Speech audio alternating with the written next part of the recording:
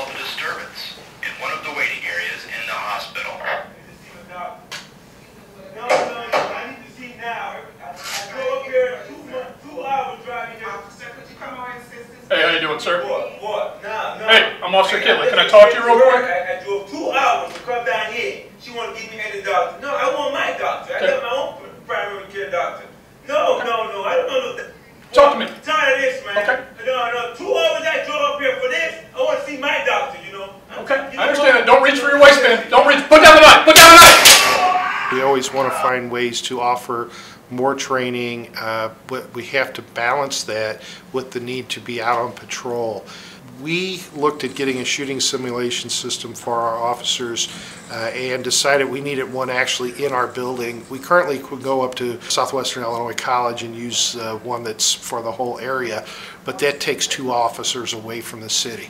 So we decided to invest in getting these for our own officers.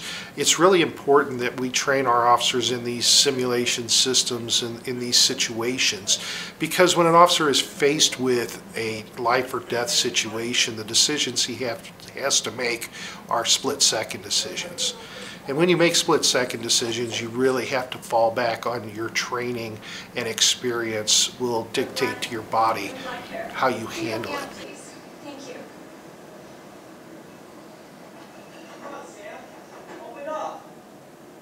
By having this system here, it gives our officers an opportunity to hone those skills even better so that they can be more comfortable in situations and know when they can de-escalate situations and when unfortunately there's no opportunity to de-escalate based upon the resistance of the individuals they're dealing with, and when they could actually take other actions to move to protect themselves. So the more we train, the better our officers are. But again, by having this here, it keeps us from having to pull them out of the city and still gives them the chance to do that valuable training. So just like a normal everyday traffic stop, we would expect our officers to walk up, identify themselves, and start interacting with the person they'd stopped. What did I do? The second benefit that we had from this, that we've noticed that in our community-based programs that we interact with our citizens, including our Citizens Police Academy, we get very positive results and evaluations from those that go through this shooting simulation training because it helps them understand. Officer, what do we do? We found this gun on the bush, officer. What do we do? What do we do? The high-stress, split-second decision-making that police officers have to go through every day. We just found it on the bush.